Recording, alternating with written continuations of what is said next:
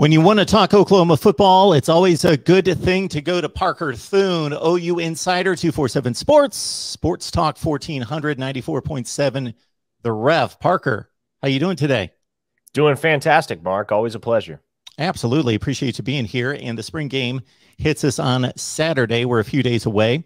Before we get to what you're looking for out of the Sooners and Brent Venables' staff, Isaiah Thomas was on the RJ Young show sometime this week, and I saw a 2-minute clip in which he basically took us through the timeline from his perspective of the Lincoln Riley meeting with the players, how he left the team, and whether you saw that or just, we didn't really review the Lincoln Riley departure from the standpoint of not necessarily the decision he made, but how he went through the process of meeting with his players.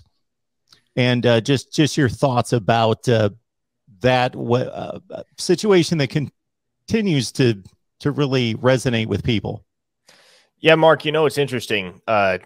In the 21st century, it is increasingly difficult to pull off as much subterfuge as Lincoln Riley managed to pull off in the weeks and months leading up to his departure. And when I say that, what I mean is, there was not a soul within that building or elsewhere that thought USC was even on the table. In fact, as you'll recall, all of the rumors leading up to that fateful Sunday when he announced that he was taking the USC job, all of the rumblings that we heard were for Lincoln Riley to LSU. Right? It's LSU is making a strong push for Lincoln Riley. Oh, talks are intensifying between Lincoln Riley and LSU. Oh, there's an offer on the table for Lincoln Riley to be LSU's head coach. Now, look, I know a few things with regard to how it all went down, Mark. First off, Lincoln Riley had the LSU offer. If that job was the one he wanted, he could have had it. However, the reason why USC was more appealing to Lincoln Riley, at least ostensibly and from what we know, is that he really wasn't on board with Oklahoma's move to the SEC. That was not something that he was looped in on. Those conversations within the administration were happening without his knowledge up until about the time that Oklahoma announced, or I guess didn't really announce, but it became public via that report from the newspaper down in Texas that, it's a possibility that OU and Texas are going to be leaving for the SEC here soon. And then within, I think, 2 weeks, it was official, and the SEC had 2 new charter members. So with that in mind, and kind of with the knowledge that Lincoln Riley didn't really want any part of the SEC, we had it on pretty good authority that LSU wasn't going to be the destination. Now, I will say this, there were folks within that building and within the program that were preparing contingencies in the event that he were to leave for LSU.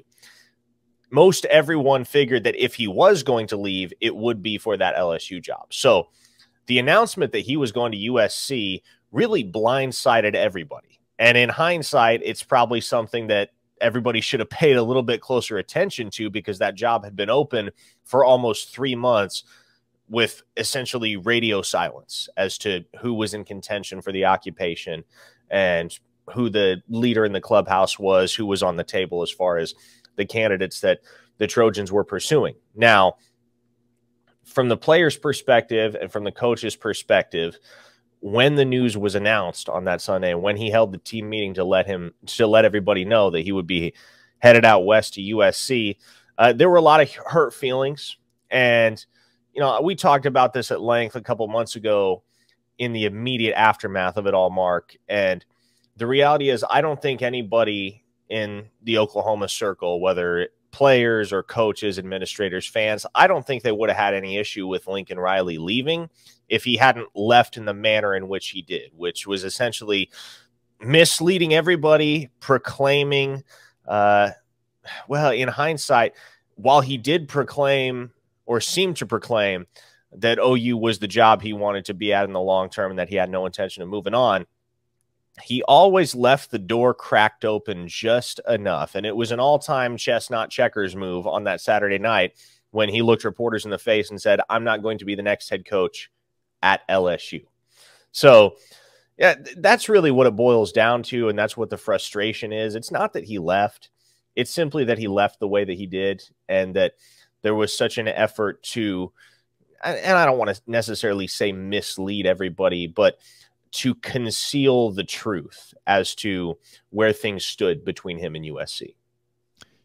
And also calling into question his investment in the 2021 season for an Oklahoma team that was positioned, many thought, to make a serious run at the playoff, and they were still almost right there anyway, even without some compromises and that disclaimer. So we'll never know what it could have been with a fully focused Lincoln Riley in 2021. Parker Thunes here from OU Insider on 247 Sports. You can also catch him weekdays at 11 a.m. Central Time. Sports Talk for 1400 and 94.7 The Ref. All right.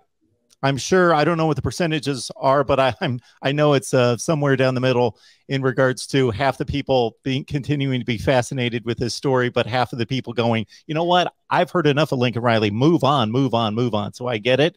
And let's go with Saturday's spring game festivities. The quarterback position, Dillon Gabriel. You know, I see articles and I see information concerning how the offense has slightly been adjusted just based on the football coming out of the other side from the left-handed position, and them just, everybody adjusting to that in particular. Yeah, well, I mean, it's different, and it's not something that Oklahoma has had to deal with, at least in the long term, and in a full-time starting role since Josh Heupel back in 2000, the last year Oklahoma won a national championship. It's been that long since Oklahoma had a left-handed starting quarterback, and it does change things, Mark. It changes the flow of the offense.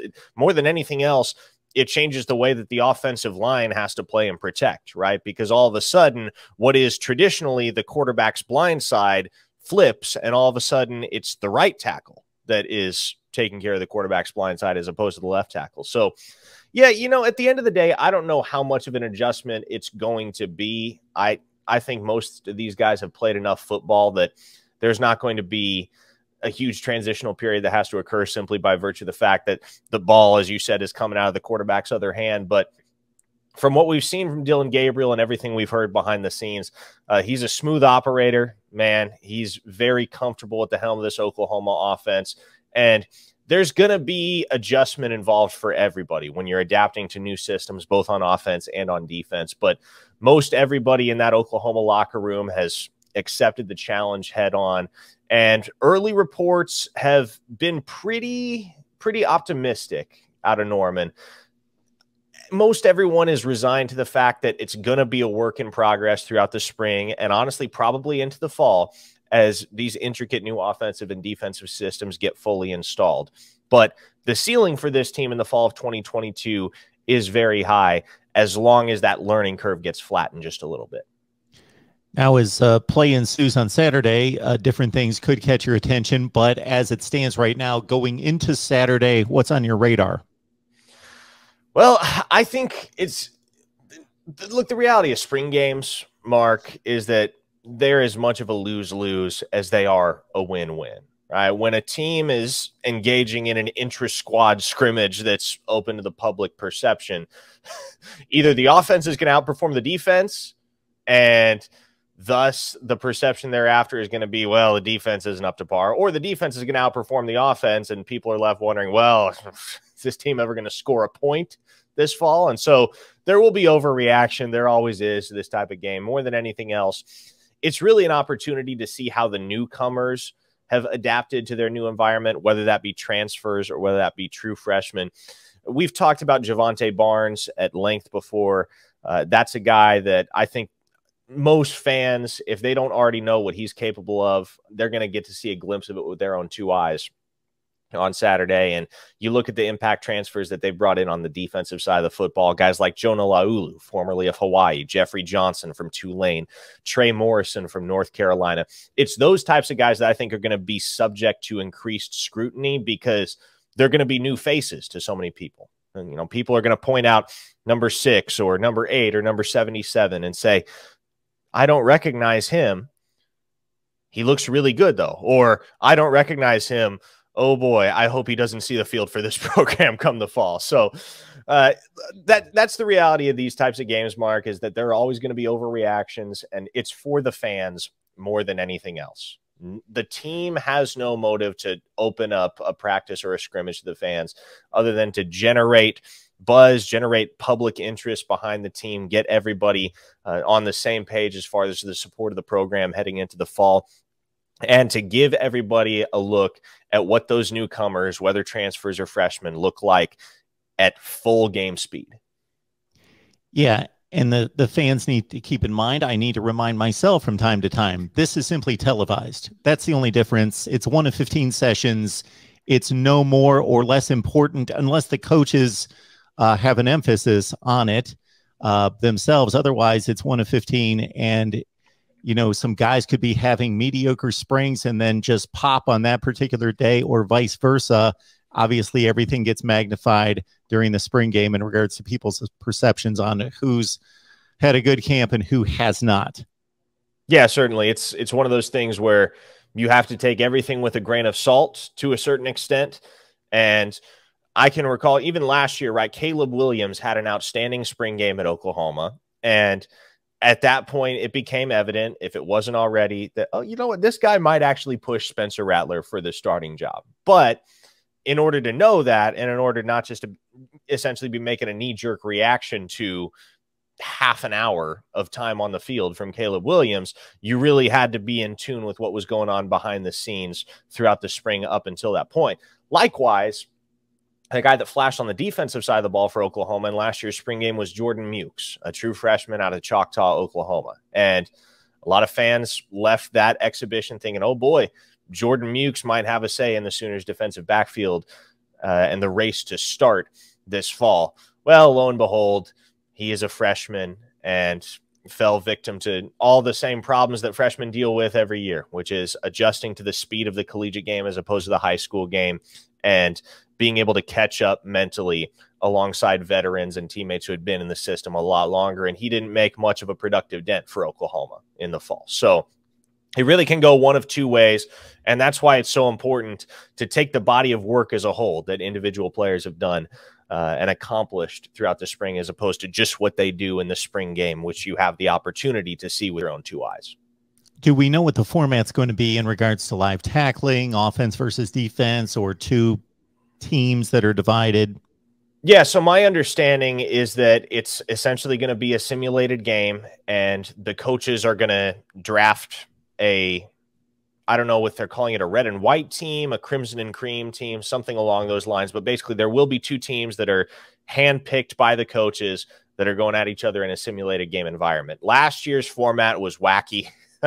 I don't remember exactly how it all went down. I think Lincoln Riley had the defense start with like 24 points, and then there was some bizarre scoring system where you could earn points, but you could also have points deducted if you gave up a first down or your drive stalled, something along those lines. So it should be much easier for the fans to comprehend this year. And that's really what it's about. Like I said, Mark, this is for the fans more so than anything else. It's for them to get excited about what their team looks like heading into the fall.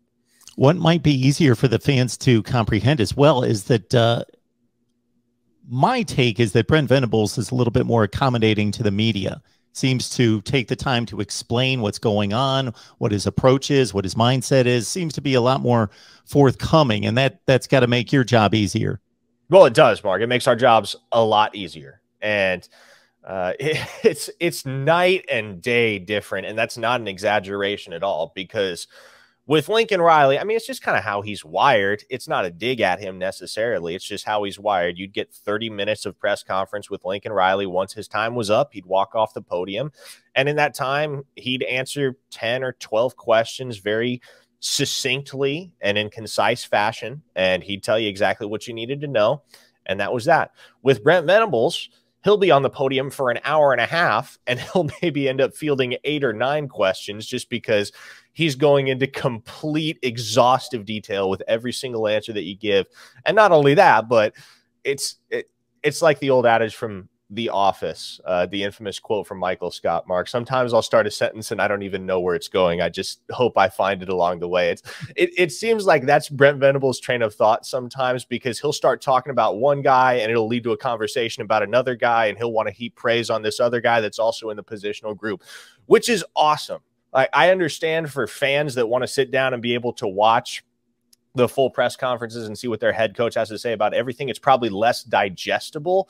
But the amount of storylines and the amount of verifiable information, not just coach speak, that you get out of stuff like that is invaluable to media members like myself and my colleagues on the beat. And it's probably pretty clear to both of us and everybody else that besides that, there's no other comparison to make between the head of the office and the head of Oklahoma football. They're very much different otherwise, no question. Parker Thune, OU Insider 247 Sports. Join him there weekdays, Monday through Friday, 11 a.m. Central Time, 1400 Sports Talk, 1400 94.7 The Ref. Parker, we appreciate it. Enjoy the game / scrimmage / practice on Saturday. Appreciate that, Mark. We'll do it again soon.